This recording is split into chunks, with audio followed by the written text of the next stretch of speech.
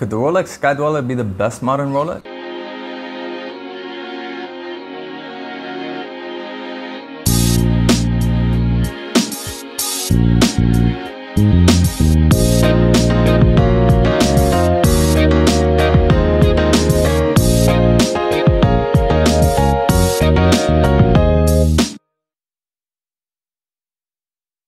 Hi everyone and welcome to Saluso. And before we get started, I want to give a quick thank you to RX8 Golden Shield in Sydney, Australia for lending in the watch we're going to be discussing, and that is the Rolex Skydweller in steel. And my question is that can the Rolex Skydweller really be the best modern Rolex? Not the best Rolex ever, they have too much history to sort of define that in one video, but the best modern Rolex, the best one currently on sale today. In my view it is, and I've got 4 reasons for that. I think that to be in contention for being the best modern offering from a brand, you still need to reflect that brand's values. And that starts with Rolex in terms of design, of being about evolution and not revolution. And while the Skydweller is a new model, you look at it right away and you know it's a Rolex. And it's that design continuity that Rolex has across its entire range. If you look at something like the modern Submariner, it's definitely changed a lot, you might say, since the original, but if you put a 16610 LN next to a Submariner from the 50s or 60s, you'll tell right away, oh, those are both Submariners, those are both Rolexes. Even someone who doesn't know about watches will be able to look at them and see those are from the same brand. And it's the same case with the Skydweller. You put it next to a Datejust, you'd think, oh, that's just a bigger version of the Datejust. And it carries a lot of those traits that are so quintessentially Rolex. The fluted bezel, the oyster bracelet, the Cyclops, the script of a telenovela written all across its dial. You look at it right away and you know it's a Rolex. And you even know that it's one from their sort of crossover dress sports collection by seeing that fluted bezel, for example, which we're so used to seeing on things like the Datejust and the Day-Date. The second of Rolex's core values that I think this really reflects is the notion of ergonomics. One of the hidden wonders, I think, of what makes Rolex so good in general is the fact that they put so much effort into the wearability, both from a comfort standpoint and from a sizing standpoint. From a comfort standpoint, well, there's a reason why the Oyster bracelet is one of the most popular bracelets out there. It's extremely comfortable. It's well built, but with enough channels to air out your wrist. It's got the Easy Link, which allows you to size it on the go. I think it's about the size of maybe a link or a half link. Those sorts of things help make it a lot more comfortable versus other bracelets. And then when it comes to sizing, yes, this is a 42mm Rolex, but at a glance, you don't really notice that. How they've achieved that is through their case design. It's a similar sort of trick to what they've done with the Submariner, where they've given it more presence despite being only a 40mm watch, so people with smaller wrists can wear them. They did kind of the opposite with the Skydweller. They've given it the case from the Datejust and the Day-Date and Daytona.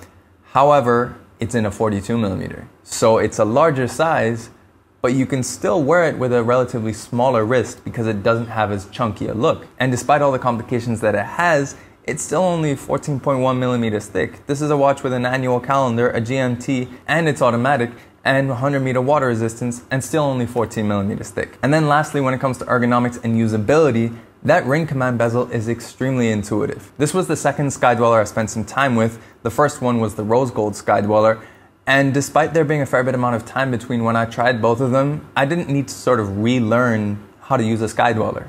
I remembered it right away, and when I had my first experience with a Skydweller, the ring command was extremely intuitive. It's really easy to figure out what does what without having to look at instructional videos on how to use it. And then that brings us to the third core value of Rolex that I think that the Skydweller embodies, and that is innovation, specifically reinvention of innovation.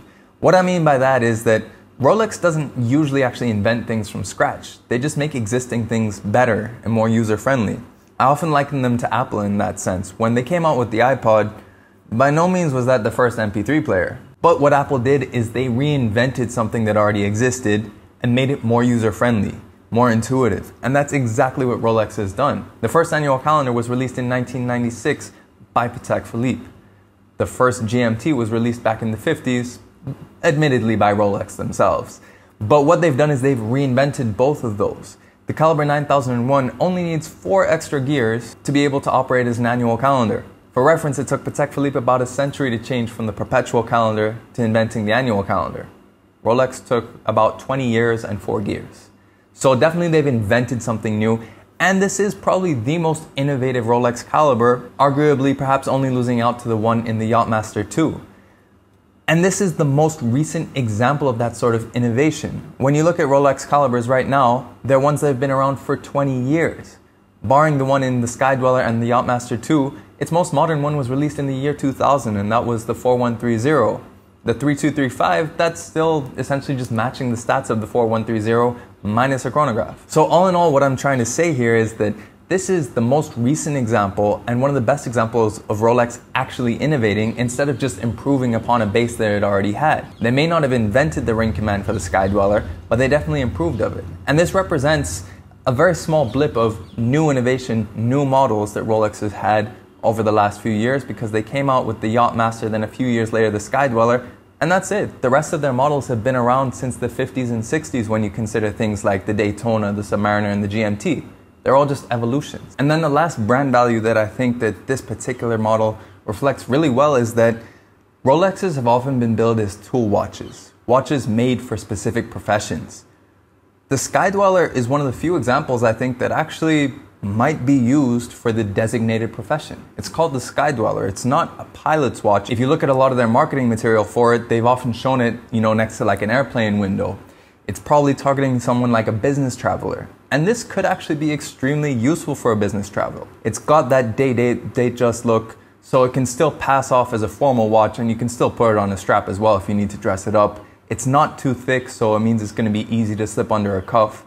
It has the GMT, most business travelers need to know 2 time zones, and the annual calendar. It's something that they only need to reset once a year, and it means they always have the date and the month on hand right away for if they're dating emails, if they're referring back to something.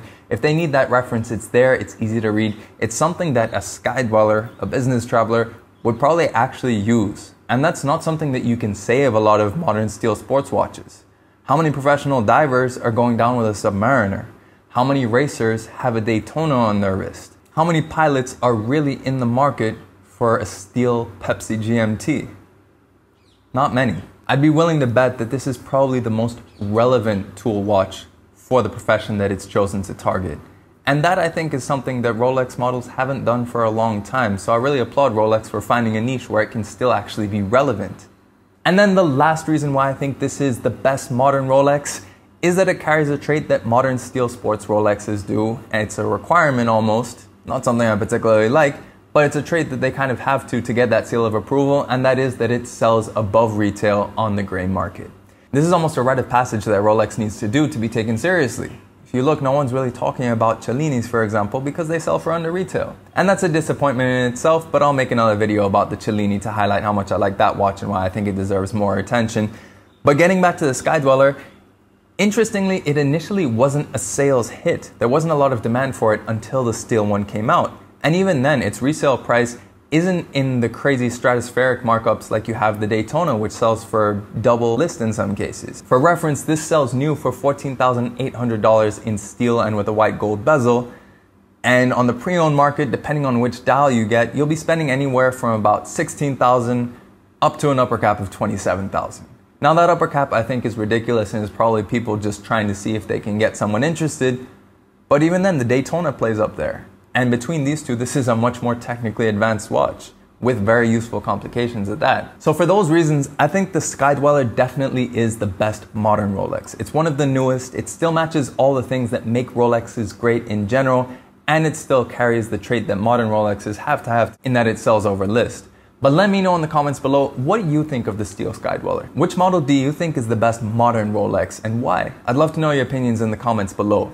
And of course, a big thanks to RX8 Golden Shield for lending in the Skydweller that I've featured throughout this video. Make sure you check their links in the description below as well if you're looking for protection for your Rolex. And of course, if you want to see more pictures of this Skydweller and tons of other watches, follow me on Instagram @Shaluso. And if you want to keep seeing new watch videos every week, make sure you subscribe to the channel and hit the notification bell as well. And last but not least, thank you for watching this video, and we'll catch you on the next one.